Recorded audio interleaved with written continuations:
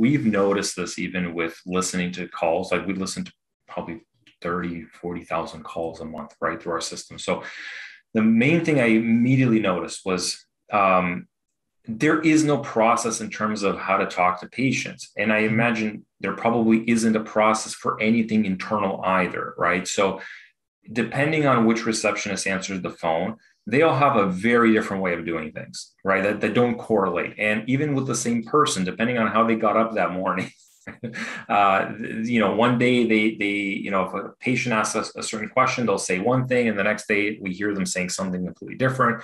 And, my thinking was like, this, I'm sure isn't isolated just to the phone. I'm pretty sure this is exactly what happens like down the line as well, from how do we greet the patient?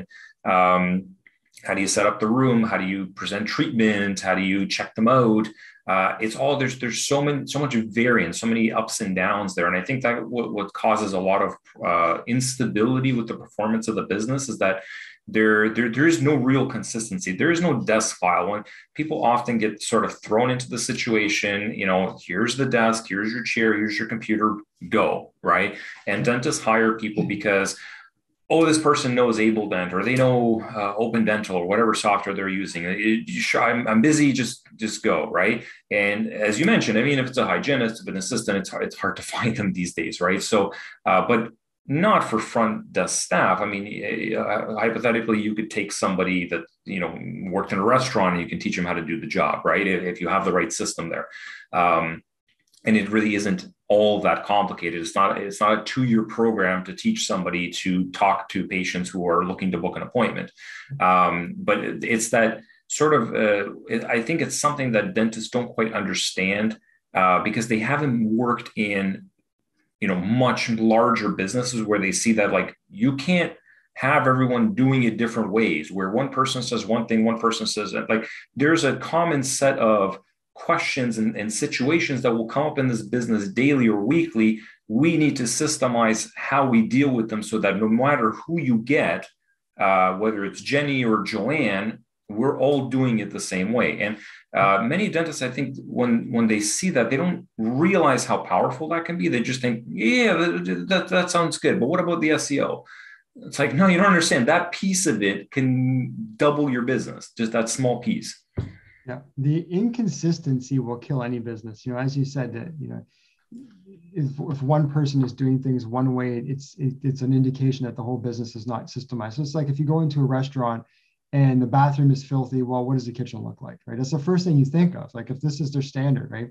So, use a restaurant example. Like, if you have a restaurant you like to go to, I had a restaurant I love to go to here locally, and it's since closed. But when we were going there, it was like, if the owner's there, the food is excellent, like best in town. If the owner's not there, then it's hit or miss. So do I refer my friends from out of town to the restaurant? Well, I don't know. It depends who they get, right? So it's the same kind of thing. It's like, if this person answers the phone, everything's great. If this person does, then all bets are off. Well, you can't have that. If you look at Ritz-Carlton as an example, first year employee at any level, doesn't matter what their job is, even if they are just literally like, turning rooms over, 200 hours of training is put into that person. Okay. So there's one way to do everything. And that's it. There's not 5 different ways. There's not the way you feel like, whether you had your coffee or not. This is the way we do this. But you're right. People don't know that. They don't see that because we go through dental school. You start your business and then, well, it's my way because it's my business. Well, that's great. But if you want to actually get the result, like, it doesn't take months to train someone on the phone. It takes 2 days.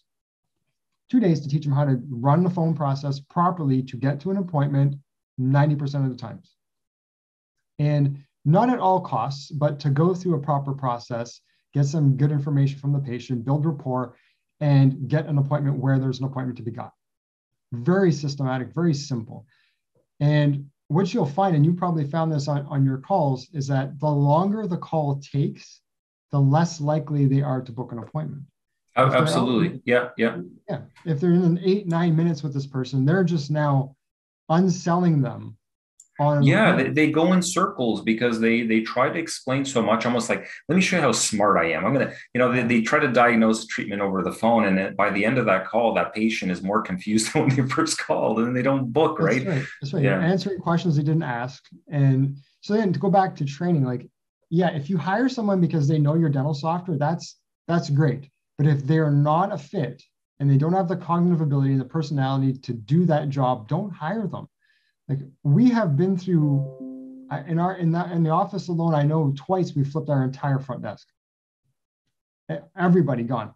And this is, way back, but it's not hard to fix. Like if you have a process where you can train people. So if you spent that little bit of time to build a process to train the next person. So if I have a really great team member doing something, we do this in elite practice too, who is the best person at this that we've had, that person's primary role is not to keep doing what they're doing, is to create a process to train the next one of them.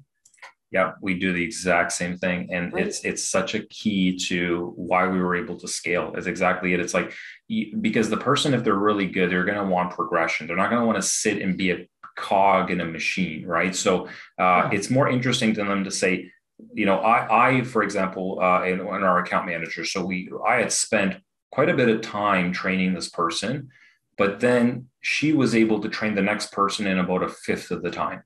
And then, like after, and then it just goes down and it becomes easier because each time they leave behind a system, a desk file, a process, a set of sort of instructions of like, here's how you're going to do a better job than I have done. And then the next person does that. But that's really missing in dentistry.